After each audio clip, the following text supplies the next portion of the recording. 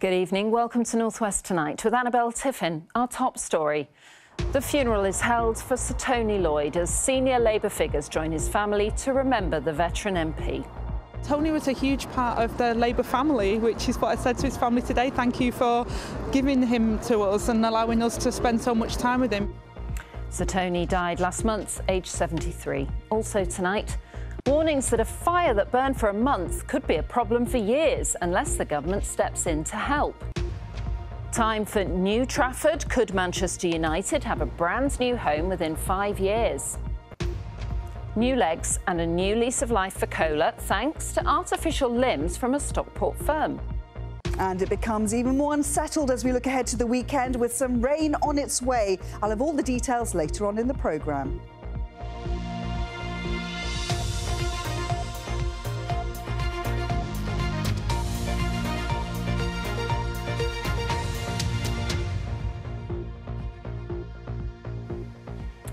Politicians from all sides paid tribute to Sir Tony Lloyd, whose funeral was held in Stretford today.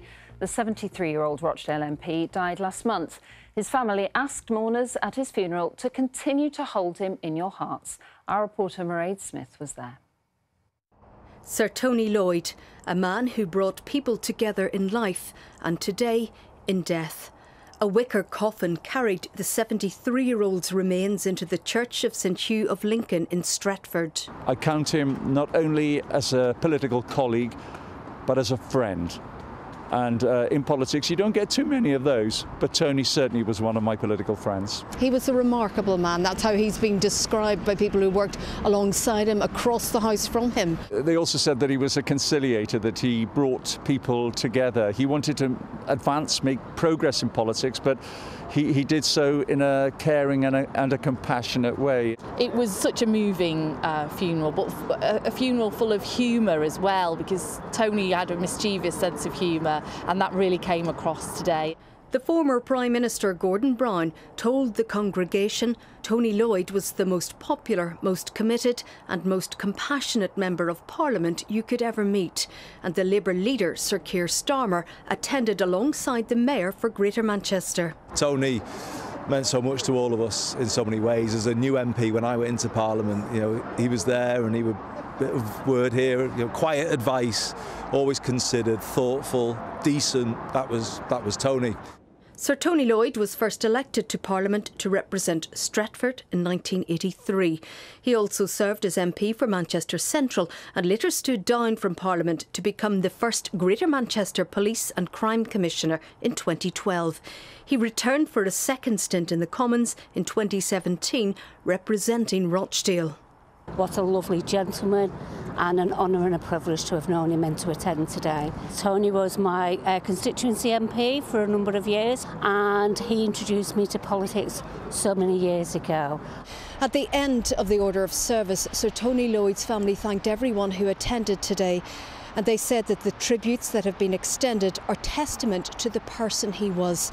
They asked people to please continue to hold him in your hearts, as he will be forever in ours. Labour's deputy leader delivered the eulogy and said Sir Tony Lloyd was guided by a deep sense of duty. Tony was a huge part of the Labour family, which is what I said to his family today. Thank you for giving him to us and allowing us to spend so much time with him. He was an internationalist as well as looking after the people of Rochdale and Greater Manchester. The sun shone for Sir Tony Lloyd's final journey as he was led to rest in a private ceremony for a lifelong public servant. Mairead Smith, BBC North West Tonight. Brianna Jai's mother says she reported hate-filled comments about her daughter to X, formerly known as Twitter, but the company refused to take them down. Esther Jai says the hate aimed at her murdered daughter on social media had been horrendous. She says X told her the comments didn't reach their policies. 95,000 people have now signed her petition for tougher laws to make social media companies behave more responsibly. The convicted Merseyside drug dealer Curtis Warren has been charged with 7 further breaches of his serious crime prevention order.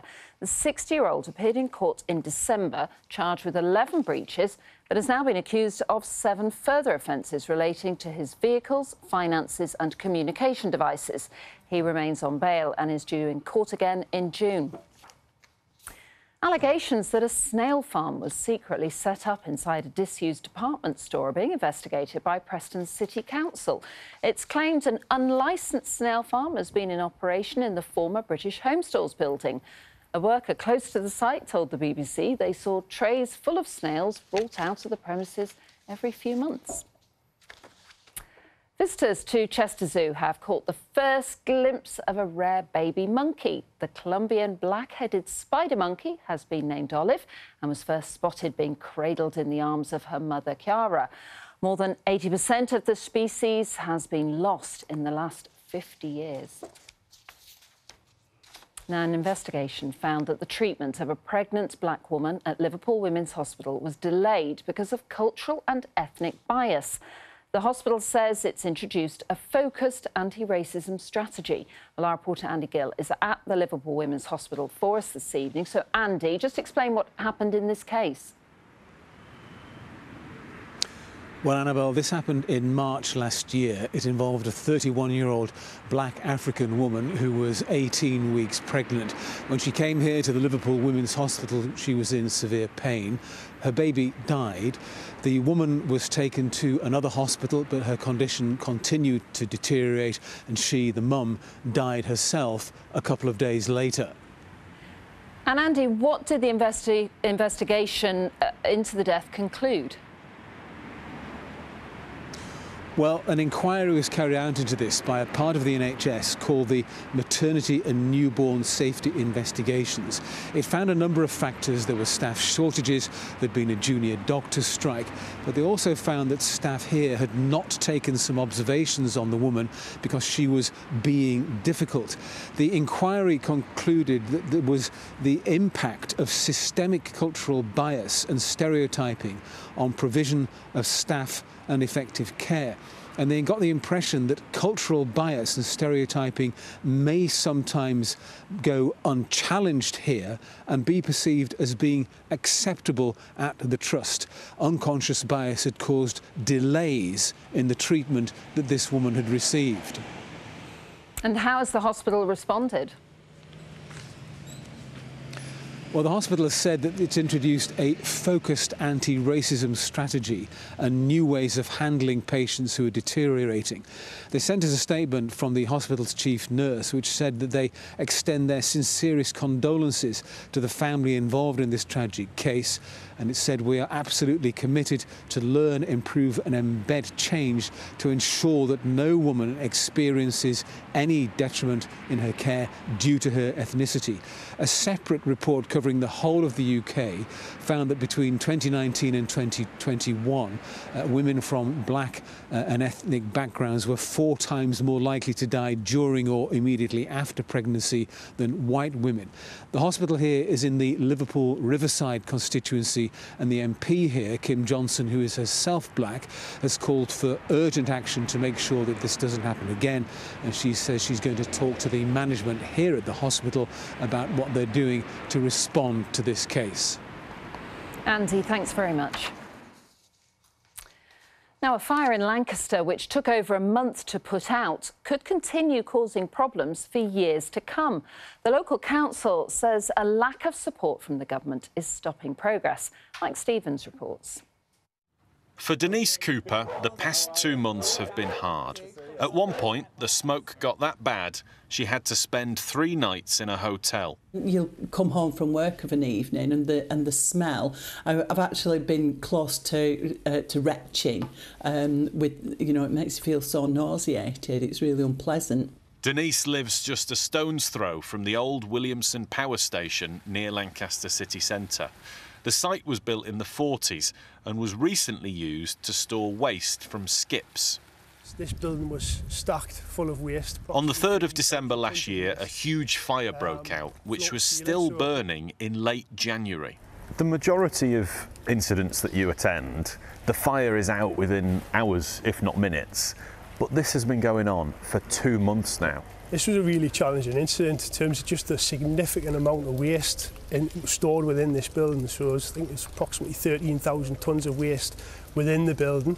2/3 of it have been removed, but there is still pockets of heat within the waste, and clearly the ideal situation would be for all the waste to be removed. This is 3,000 tonnes of old rubbish. At one point, this heap was 4 times the size of what it is now. And if you look around, you can see bits of kids' clothes, there's the odd tyre, there's bits of shoes. It's the contents of years' worth of skips that have been compacted right down, and underneath all this is where the fire has kept burning. The local council don't have a responsibility for the site, but they've spent almost £1 million clearing the burnt waste. They're asking the government for urgent help. It really does need to come very urgently. We've been raising that with government for some considerable time. The £900,000 that we've put in, there's a big chunk of that is landfill tax, for example. So not only have central government failed to provide you with any emergency funding, they're actually making money out of this incident in landfill tax. That's correct. Half of it will be going, or has gone already, in terms of landfill tax. So we made a request to waive that landfill tax, and HMRC has said that there is no mechanism for waiving the tax. That's really disappointing. The government says it's still considering the council's request. Meanwhile, other organisations are now involved. The Environment Agency has 2 live criminal investigations which are currently underway. We've got a team of officers on the ground who are investigating and trying to get to the root cause of what's happened here. It's quite alarming. Back at Denise's house, she's in no doubt as to what needs to happen. Obviously there are financial constraints, but I really think that the central government really does need to help with something of this size. Mike Stevens, BBC North West Tonight in Lancaster. Now, he has spent 64 days at sea, rowed 3,000 miles across the Atlantic and raised more than £250,000 for Alzheimer's Research UK. Frank Rothwell, the owner of Oldham Athletic, at the age of 73, completed his world record challenge last night. Exhausted but elated, he spoke to me briefly last night, but we caught up again today to find out how the last few hours have been. Been very, very busy. We've got so much media attention from around the world, and it's fantastic. We're able to promote the charity brilliantly. We mentioned last night that we were hoping you'd get a good night's sleep in a comfortable bed. How was it? Did you get a good night's sleep? I was worried about you. Oh, God. No, I didn't. Yesterday, I had so much sugar during the day. And then when I arrived here, I wanted to drink nothing but Coca-Cola, cold Coca-Cola. And I was Coca-Cola'd up, and I had so much sugar. When I laid in bed last night, I couldn't get to it, couldn't rest at all. Despite not having a good night's sleep, how good is it to have him back? Oh, it's lovely. It's really, really nice to see him looking bit doddery at first, but he's getting straightened up a bit now. It's just nice being, back as a family, full on without worrying after the 3 episodes of capsizing and trying to get in at the wrong island and falling asleep yesterday. So it's just nice that it's over and the fundraising is going up. What was the hardest part of it all, do you think? Well, the emotional side of it is by far the hardest thing. Keeping yourself concentrated and putting effort into what you're doing, or you end up just going through the motions and not putting any power into the rowing. Actually, keeping your head fixed on the job in hand, and that's the hardest thing. I'm a very emotional bloke, and missing my family, I found that particularly difficult. This is the second time you've done it, Frank. Is there going to be a third time? No, definitely not. This time was too difficult. And the highlights? What would you say the highlight was? Well, obviously the highlight was getting home. Seeing the family when we came around the headland. That's obviously going to be the highlight. The highlights are every day, twice a day. I used to phone Judith up twice a day. In the morning she was waking up, and at night she was going to bed. I always try to do it at the same time. It was so lovely to see you get off your boat, and the first thing you wanted to do was hug Judith. How special was that? Oh, it's special. That's the moment you're thinking about all the time, even before you set off. you're thinking, oh yeah, I'm going to look forward to the final bit, you know. Yeah, it's something you think about all the time. It's the ultimate ticks the box, don't it? Yeah. Have I done this to just have a hug and a cuddle when we're finished? Oh, it's special. Well done, Frank, and well done, Judith, because it's really tough. He was away for a long, long time, but they're very pleased to see each other, aren't they? Now, Astrid Allegra is only 14, but she's been singing jazz for her family for years. Now the teenager from Southport is the youngest artist to be signed up by the record company, which represents the likes of Kylie Minogue and George Ezra. Alice Scarf has been to meet her. Slow down, you crazy child. Meet Astrid, a teenager from Southport who is the youngest person to sign for record label BMG. At just 14 years old, she has signed a 5-track deal. I went to Leicester. I was recording with one of their producers. We did 5 songs. And it was really cool because I've never wrote with anyone else before. I was so used to writing by myself. And I was nervous at first. I didn't know how it was going to go. But it went good. It went really good. BMG worked with the likes of Kylie Minogue, Mabel, Blink-182 and many more. I'm a widow. What the hell am I doing here? The label spotted her cover online of Radiohead's Creep, which has now reached over 3.6 million views. I went on The Voice, and after that I decided to start doing social media. I did just singing videos and people liked it. It was unusual because kids my age didn't really know of jazz. My nan, she used to sing with me. She used to put on her records and we used to sing along together. And then I went on holiday and I sang on karaoke and my mum thought, oh, you have a talent for it. And so I kind of pursued it because I enjoyed it and I loved it. Using a home setup, Astrid and her dad Greg would record and edit her songs. So when they saw BMG's recording studio, they were blown away. It's amazing, really, you know. We had no idea of how complicated it all is, you know, and how much there is to it. Always been trying to know what matter what she does, but this is extra special. The teenager known as Astrid Allegra hopes her new tracks are just the start of the journey to the top of the charts. Alice Scarf, BBC North West Tonight.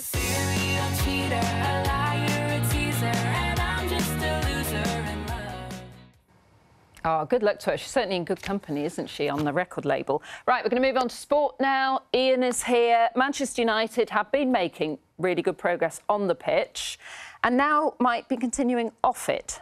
They might be, Anna. Yeah. They might be. Tell us all. It's widely reported today that Ineos billionaire Sir Jim Ratcliffe, who's acquiring a 25% stake in the club, will oversee a rebuild of Old Trafford that could cost him billions, which is rather a lot of money. But then again, he's a man with rather a lot of ambition. It would mean the end to any talk of moving to a new ground and give Old Trafford, which is already Britain's biggest club stadium, a capacity of 90,000. I've been finding out what fans think today. It'll always be the theatre of dreams, but to some people, Old Trafford is starting to look like very, very Old Trafford. Yes, wear and tear is one of life's inevitabilities, but Sir Jim Ratcliffe wants the wow factor and is reportedly ready to spend more than £2 billion. From what I've read, he hasn't got the net worth anyway. He's got assets, but he's not going to be able to afford to do that. They should not knock it down, that's for sure. There's a lot of work needs doing on a place, and if the money's there, you could do with spending it. Most football grounds of a certain age are bound to show their age, but United's lofty status in the game is far removed from this lofty leak in the roof a few years ago. There's never been a major redevelopment since controversial owners the Glazers took over nearly 20 years ago, with the quadrants of the last work carried out in 2006. It's just an easy thing to pick on, isn't it, for opposition fans and people to slate the Glazers. We want the Glazers out, but it was the best stadium in the world, wasn't it, 20 years ago? It's just time for a lick of paint and a bit of redevelopment. What about the potential to have a 90,000 capacity, to increase it by about 15,000? I think that would be good. I think it would attract a lot more tourists than actual fans. Other Premier League clubs have decided to leave their long-standing homes. Everton's new stadium at Bramley-Moore Dock should be up and running next year. The high-tech, multi-purpose Tottenham Hotspur Stadium opened in 2019. Let's face it, despite its flaws, this is still a stadium of huge character and history. I remember coming here back in 1996, shortly after what's now the Sir Alex Ferguson stand was opened. My mate, who was a season ticket holder, said, "You've got to see this new stand, it's huge." Sure enough it was, and it still looks impressive now, but even that was nearly 3 decades ago. Liverpool's Anfield has been redeveloped and expanded in recent years after plans for a new stadium were abandoned. Much of the new Anfield Road end opened up earlier this month. I mean, I know theirs was in terms of obviously getting more fans through, which generates more revenue.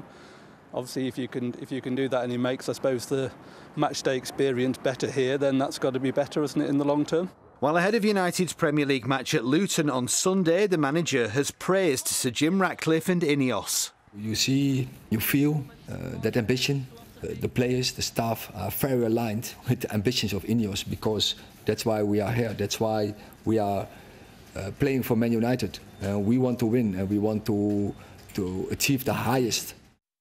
The Wembley of the North, they're calling it. Tomorrow, struggling Burnley host Arsenal in the Premier League. At lunchtime, leaders Liverpool, whose boss Jurgen Klopp was today named Manager of the Month, could extend their lead over Manchester City to 5 points for a couple of hours at least if they beat Brentford. City play improving Chelsea. It's an exceptional team.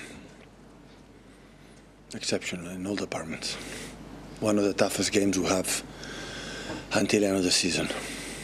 No-nonsense answer there from Pep Guardiola. Now, if you're watching last night, you'll have seen our preview to the new Super League season. Tonight, the first North West teams are in action. St Helens host London Broncos, Salford Red Devils are at Leeds Rhinos, while after making history last season by winning the Challenge Cup for the first time in 52 years, what a moment that was, Lee Leopards begin their 2024 Super League campaign at home to Huddersfield Giants. We've got to keep improving and keep developing as a group, and 9 new faces come in for the 24 season. That just shows our intent with, the 5-year plan of wanting to get the retention and recruitment as good as we can get it to make sure that we're striving to get better players in and to win more. And there's a big game in the Women's Super League kicking off shortly. Second place Manchester City are at leaders Chelsea, Annabelle. Thank you very much, Ian. No, thank you. Thank you. Now, Kola the dog had the toughest of starts to life in Thailand. After suffering terrible abuse, he lost the lower part of both front legs. Luckily, though, he was rescued by a couple who ran a dog charity. And since then, Kola has moved back to England and today visited a specialist centre in Stockport to receive new legs and a new lease of life. Juliet Phillips was there. Come on, good boy. This was a big moment for Kola, trying on his brand new prosthetic legs for the first time. Hey, good boy. He was rescued by his now owner, John, after losing both his front limbs, suffering horrific abuse by a man in Thailand. Prosthetics have since changed Kola's life, and now it's time for a new pair. Without these legs, he could not behave like a normal dog. At home, he gets around without them. That's fine. He can get around the garden and kangaroo style. But he couldn't go out for a proper walk. So it is vitally important for him to be able to live a normal life. Kola's had prosthetic legs before, including blades similar to those worn by Paralympians, but they became uncomfortable. And after suffering wear and tear, his current pair are on their last legs. So it's hoped the more durable new ones will be able to keep up with this very active pooch. He loves going out for a walk. It's the highlight of the day. And that's... the excitement when it's walk time is you have to see it, but it's really loves it. Even after the horrendous time Kola's had, he's still such a lovely, affectionate dog, isn't he? He loves people, he loves attention, and even on the beach, everybody, the regulars, all know him, and he knows the people who give him a treat. He loves the other dogs as well, he's always friendly with every dog he meets. Yeah, he's actually a perfect dog, to be honest. Here in the workshop in Stockport, they make hundreds of human limb prosthetics every year, but these, custom made for Kola, are the first ones they've ever created for an animal. Toby was the creator of Kola's brand new legs. From a prosthetic point of view, the front legs of a dog are a bit like the arms on a human, so when you're making the socket, you can compare it to making a socket for somebody who has lost an arm below the elbow. It's interesting to do. It's a bit of a challenge, and he's a lovely dog, so why wouldn't you? Come on, Kola, let's Be off. After the toughest of starts, Kohler has come on in leaps and bounds, and it's hoped his brand new legs will last him for many years to come. Juliet Phillips, BBC North West Tonight, Stockport. Good boy. I needed a warning before that. That was adorable. Oh, Kohler. How do I follow that? I don't think you can. Let's just see Kohler again. No, we better not. We better have the weather. Yeah, I mean, I do have some rain in the forecast. And a warning too, Annabelle, yes. But for the time being, well, today we had some sunshine, we had some showers around. This lovely picture was captured by one of our weather watchers with the rainbow there in the background. But the day started off with quite a bit of mist and murk. There are even reports Blackpool Tower had disappeared in some of that mist and fog earlier this morning. You can see a rather murky picture here too in Lancaster. And actually, that's the story for this evening and overnight. We'll see a return of some of that mist and fog. It is largely dry, but there will be some scattered showers, and especially later in the night by the early hours, some showers to the Isle of Man into Cumbria, some mist and fog for the coast of Cumbria, especially for the hills as well, and temperatures overnight dipping to around 7 or 8 Celsius, so staying mild. And tomorrow morning, still a few scattered showers, but largely dry. There'll be some brighter spells, but it is all set to change, as by the afternoon you can see that rain arriving in from the west, and some of this will be heavy at times, but staying mild. So temperatures tomorrow afternoon will climb up to 12 to 15 Celsius. So this rain will be heavy in places. Now you can see this weather front arriving in a warm front at first and the cold front, bringing outbreaks of heavy, persistent rain. Now, there is some uncertainty of how quickly it will clear. It does look for us by Sunday afternoon it should be a bit drier, but there is some uncertainty, so do keep up to date with the forecast. And the Met Office have already issued a yellow weather warning. Now, this warning for rain covers most of England and Wales, and for us, most of the region apart from the Isle of Man. And it's valid from 3 o'clock in the afternoon tomorrow all the way through to Sunday afternoon. But as I say, it does look like that rain will clear from us during the day on Sunday. And you can see some outbreaks of showery rain for a time Sunday morning, and some of it still heavy in places. But by the afternoon, it should become drier and it should become a bit brighter and staying mild despite all the cloud and rain, temperatures reaching around 11 or 12 Celsius, maybe a degree or two lower than Saturday. And then looking ahead to next week, I'm afraid it does stay quite unsettled and mild too. Monday, Tuesday, still 10 to 12 Celsius. There'll be outbreaks of rain at times, some drier interludes, and by the end of the week, becoming a little cooler, more to average for the time of year. And that's your forecast for now.